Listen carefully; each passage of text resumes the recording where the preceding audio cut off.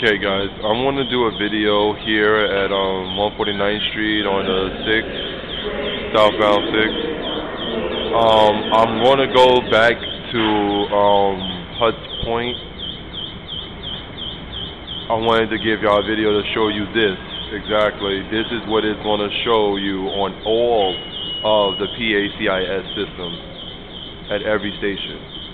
So now you can see it tells you because of construction rehabilitation on 2 stations in the Bronx, 2 stations are not in service at this time until September. So this shows you, because they've been working on this system in the Bronx a little bit longer than the rest of the city,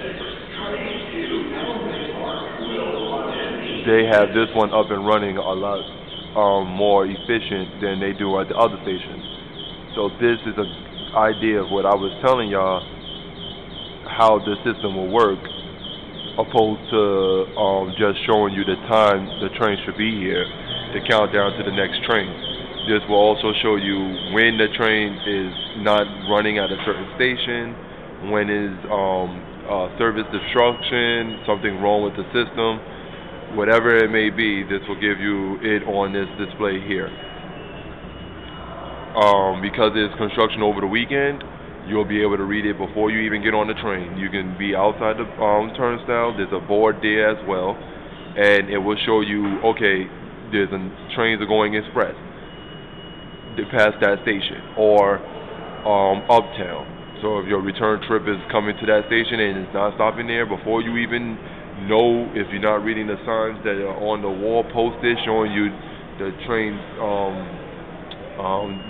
over the weekend trains changes due to construction, it will show you it right here. You just wait a few seconds or so, and it will prompt up real quick. It will show you what's going on, what train is doing what, and what to do to get back to that station.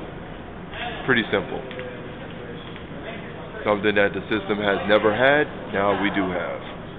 For those people that complain that there's not enough signs or they didn't know what to do, there was no announcements made by the train crew or what have you, being that these are all R142s, all these trains are very clear when they make the announcements on the train, but this is also helping people find out the information prior to getting on the train. It shows you here, it shows you outside the turnstile at the fair area. So people that say, oh, this is no good because I want to be on the platform waiting and I already paid my fare, that won't be true, because you will be able to come down the stairs prior to paying your fare. You will be able to see what's going on in your system prior to even paying your fare. And then once you get on the platform, if you consider yourself lucky and you don't have to worry about it, it will show you what to do on your return trip. So if you get on at 149th Street and your train is not going to stop here on the way back uptown because of weekend construction, like north of Hutts Point, the train is going express past all of the local stops all the way up to Parkchester 177. You'll know that it's not going to stop at neither one of your stops, and this is what you got to do to get back to it. Take the train up to 177 and return on the local. So this is the way it's working. I want to make a video. Manhattan-bound Local 6 train to Brooklyn Bridge City Hall will arrive in 9 minutes. I want to do some videos of the north station, north of Hutts Point. Hutts Point I saw was on. I did a video. Sadly enough, it got distorted. I don't know why. My phone Ladies and gentlemen, didn't work right. Pelham Bay Park-bound 6 trains are running on the express track between Hutts Point Avenue and Pelham Bay Park. For local stations, transfer at Parkchester or Pelham Bay Park for a Manhattan-bound 6 train making all local stops. Once again, that's exactly how it works. It's audible, clear. I know you heard it clear because I heard it clear. And it's also visual on the boards. So that's how all of them are going to turn out to be over the coming months as they work on the systems at other stations.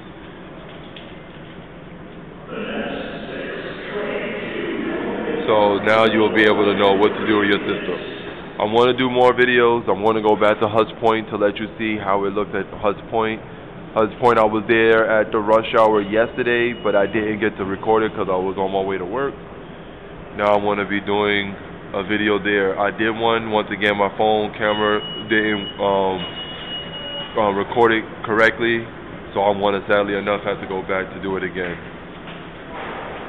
So stay tuned to the other videos. I was going to try to stay here to show you the next arriving train, but it's 6 minutes away. I guess I can stay. No, actually I'm not. Sad. I don't want to go past 10 minutes, and I'm at 6 minutes and 15 seconds. So if I go any more, it'll be 12 minutes, and that would be too long for YouTube, and that's where I'm posting all my videos until I get my own site. So stay tuned for more videos. Once again, this system is more advanced than the rest of the city because this one has been under construction for just about 9-10 years. I remember I live in this area when I seen this board go up.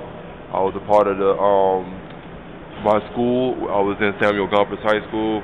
Was actually at 143rd Street Station. We were forcing the MTA to come out with a way for students to know, not just students, but people in general to know when the trains are coming. It was a big thing back then. It was a part of the bridging the digital divide. This is why this system is here. The digital divide was back in 2001. So it was a big thing then, and I do remember when they first put these systems up, these boards up, but they were never in service, of course. And that was a very long time ago now. That was back in 2001 that I remember seeing these at these stations. They said it should have been done by 2005, but of course you know what the problems were. It ran into glitches. So